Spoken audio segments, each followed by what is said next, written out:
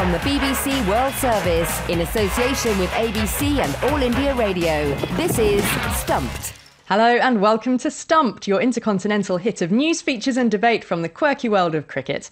I'm Alison Mitchell in London, where I have to say it's been a grim week for cricket in this country. We have had MPs listening to harrowing stories of racism and bullying from the former Yorkshire cricketer Azeem Rafiq. We discussed at length those issues on the programme last week, but laid bare with parliamentary privilege. Azeem could say what he liked.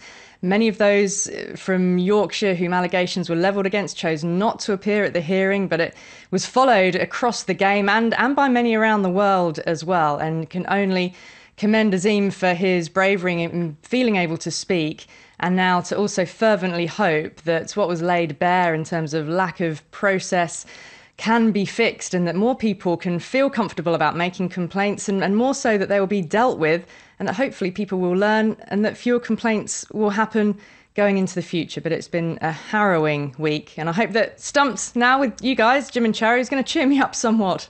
Ali, yes, we need a bit of cheering up. It's Jim Maxwell in Sydney, and the good news here is that Victoria is about to open up and everyone can go out and have a good time. So that means we might get a crowd on Boxing Day at the MCG. That's the good news. That is good news. That's truly. And Western Australia as we go, but not at the moment. Well, good luck with that. And of course, congratulations, Jim. You have taken the silverware this time around. Who would have thought? But well played, Australia. This is Charu Sharma in Bangalore for All India Radio, where it just, in Bangalore hasn't stopped raining. Will somebody please take this rain away? It's gotten to my brain now. However, of course, luckily it didn't rain in Jaipur. So there's a little bit of retribution there that the Indians earned over New Zealand, a narrow, tight match. But good news for the Indians, because obviously they've recovered mentally from that very scarring T20 World Cup. Well, let's start this week by looking back at the ICC Men's T20 World Cup, because after 45 matches, 12,162 runs and 526 wickets, and yes, I don't work those numbers out myself, I have people to do that, Australia were crowned champions. India floundered, didn't they? They didn't even get out of the group stages. For Pakistan, Babar Azam was on fire with the bat. New Zealand once again came close, but not close enough, didn't quite make it over the line in the final. And the defending champions West Indies were demolished by England along the way. But it was Australia who won the competition. And let's be honest, I don't think any of us really saw that coming, did we? And Jim, I know you love it when we do this to you, but just have a listen back to what you said in the week when we discussed it on Stumped after Australia had just been thrashed by England in the group stage. We've lost another T20 game. We don't care, really. We're only interested in the Ashes. The more so as we flounder in this tournament. Still feel the same, Jim? I mean, basically, you could have just flicked a coin, couldn't you, in that final, and it could have gone either way in this fickle game of T20, and it doesn't really matter to the Aussies, does it? If you got to the semi-finals of this thing, toss a coin. So who's going to bowl first? Okay, put your house on them. Well, there was something in that. Finch won 6 of 7 tosses. That certainly helped. But Australia played a very powerful, clever, well-executed final. The batting of Marsh and Warner as good as you'd ever want to see in any game of cricket. The execution, Marsh, 14 of his first 3 balls. They're running between the wickets. The way they seized the moment after New Zealand had a bit of a scary start with only 57 from their first 10 overs. And from there, they were going to struggle to make enough for Australia to be worried about chasing with a deep batting order. But the interesting thing about this is that 10 years ago, Pat Cummins at 18 was the youngest player in the Australian Test team. 10 years on, look at this T20 game, and it's supposed to be about youth, isn't it? Well, Pat Cummins is still the youngest player in the T20 side. I mean, they're all ancients in this Australian team. So hats off to experience. Forget youth. You need experience. There is something to be said for that, granted. And Charu, what did how did you enjoy the final and the standout performances Jim's already mentioned? Well, Jim, I mean no disrespect, but, the heart was with New Zealand, and, as the underdogs, generally speaking. But, yeah, I just, wonder what will it take for New Zealand to keep winning these trophies, because they're so close and they're so good and they're so uncomplaining. They're such a great side and so fit. everything that you would require in a major international side that should be winning.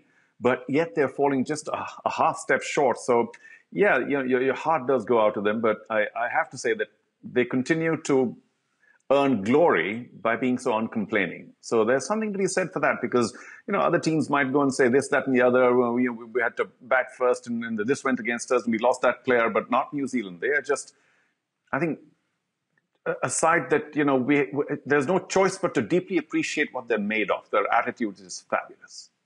Well, I want to look specifically at some of the individual performances in the T20 World Cup. So Jim and Charu, we thought here on Stumped we would give our own sort of, sort of virtual or metaphorical, T20 awards for, it has been a really enjoyable competition. So got a few categories for you.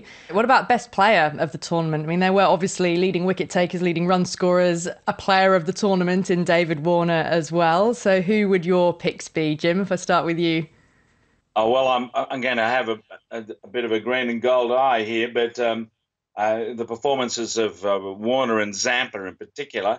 But in crunch games, Josh Hazlewood is really making a point in the last couple of years. Remember, this guy was discarded as a white ball cricketer.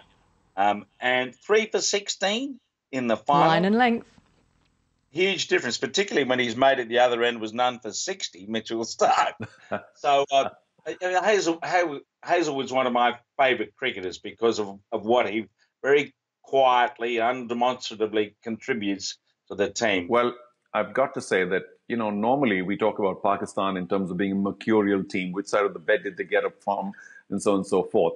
But for them to be held together by, I suppose, the leadership first of Babar Azam and his consistency with the bat. He just looked so fluent, so fabulous every time. And that's what made them the favourites later on in the tournament. So for me, it would have to be Babar Azam because of what he brought to Pakistan. And of course, his fabulous batting, which has propelled him to be world number one again, if I'm not wrong. My number one pick is actually same as yours, Charu. I was going to go for Babar Azam. Four half centuries, the consistency, the leadership, that's that sparkling opening stand with Rizwan that just lit the tournament in the game against India. So yeah, I'm going with Babar Azam as well. The biggest surprise of the tournament for you, that could be on field or off field. I might give you my starter for 10 on this one, because when England played the West Indies as the defending champions, albeit going back a few years, but they were rolled over for just 55. That was a shock. That was a surprise. But go on, Jim, Charu, what were yours? You mentioned the start of the tournament, and I don't mean to be, India obsessed, but the fact that this mighty Indian team did not take a single Pakistani wicket was just a massive surprise. I mean, the whole country just kind of melted right there, and nobody could get up after that because, I mean, it's one thing to lose to Pakistan, which never had in an ICC World Cup event. And then, of course, you might have lost narrowly, you might have taken a few wickets, but not to take a single wicket was just an enormous slap in the face and a huge surprise. I could have said that one. I thought I'd leave that one to you. Thank you. Jim? Well, it's a package here of surprise and disappointment. I mean, in India, a huge surprise about their inordinary performance at the start, and they didn't recover, really. By the time they started winning, it was too late.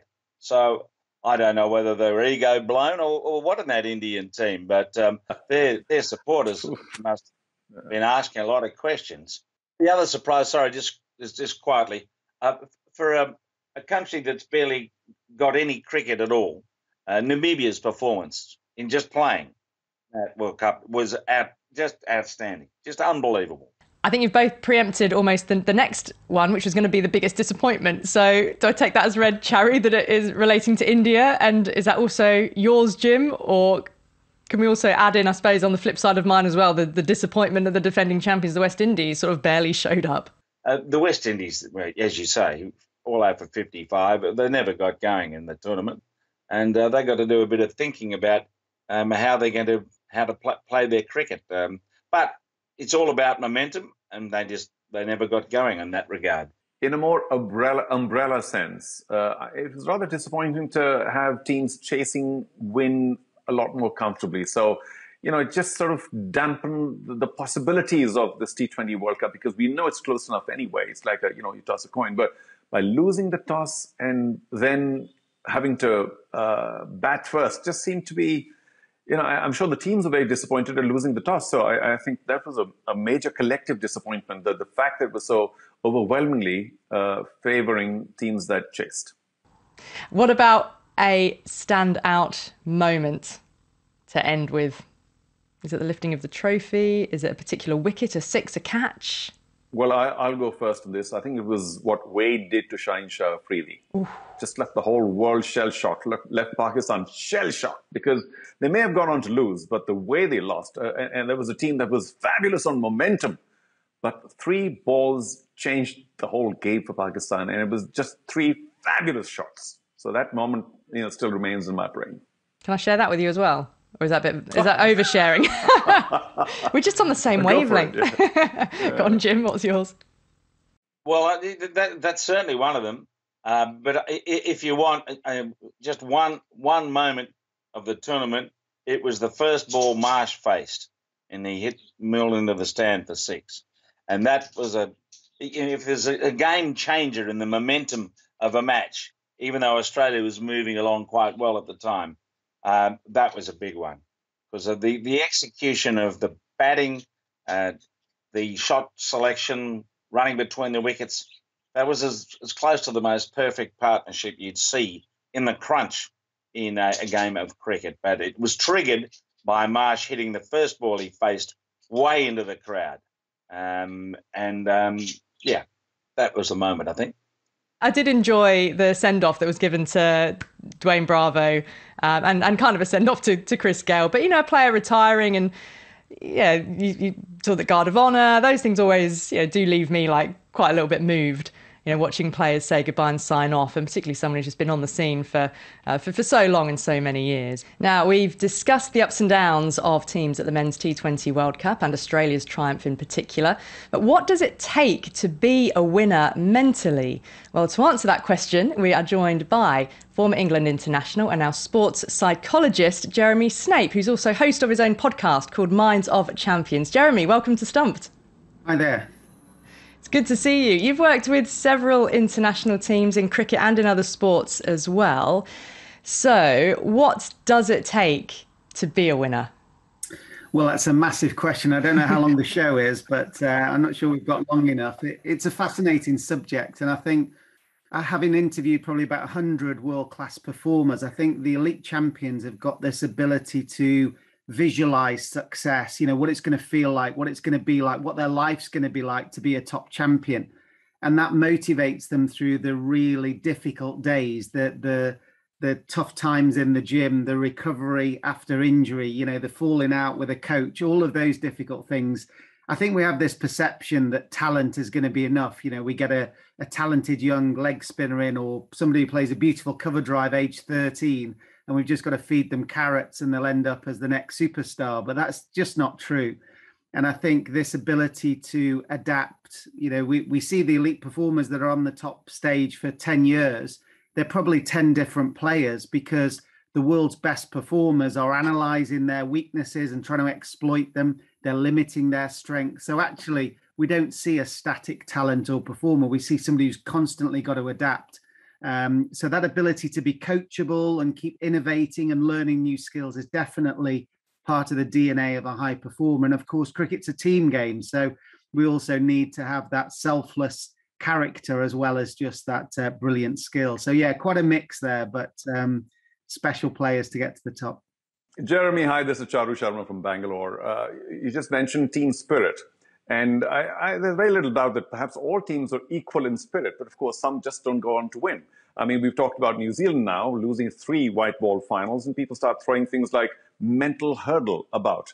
So is that a reality? And is this something that can be overcome, and how, Jeremy? Because you're dealing with the mental situation of sport, which I still think needs a lot more work. So just on that whole mental hurdle aspect. I always find it interesting that we vilify the runners-up more than we do for the rubbish teams that never got there in the first place. It's almost like failing under pressure is a bigger crime than being rubbish, which I always think is interesting. So for the size of the talent pool and resources that New Zealand have got, I think it's an incredible success story. They're in the top 2 of all formats of the game.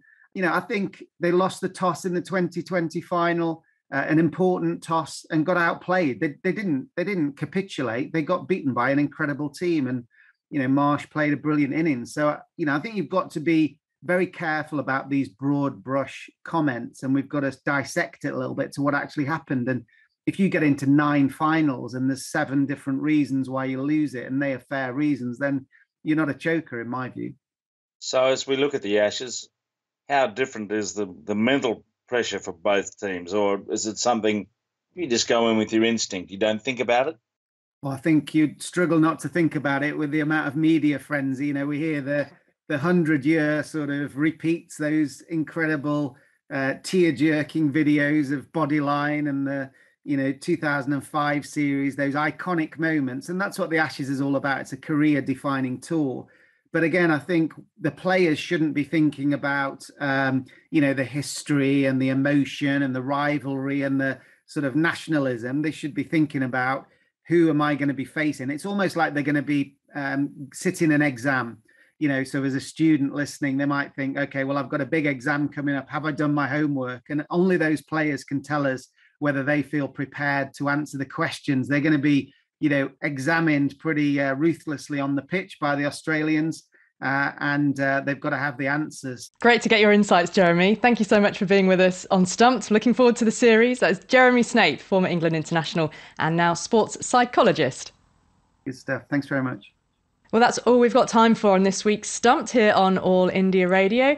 Don't forget you can follow us on Twitter. We're at BBCWS Sport and use the hashtag BBC Stumped. And you can check us out on YouTube as well. Search for BBC World Service and you'll find us there. My thanks to Charu, Sharma and Jim Maxwell, and of course to all of you for listening. We'll speak to you next week. Bye-bye. From the BBC World Service in association with ABC and All India Radio, this is Stumped.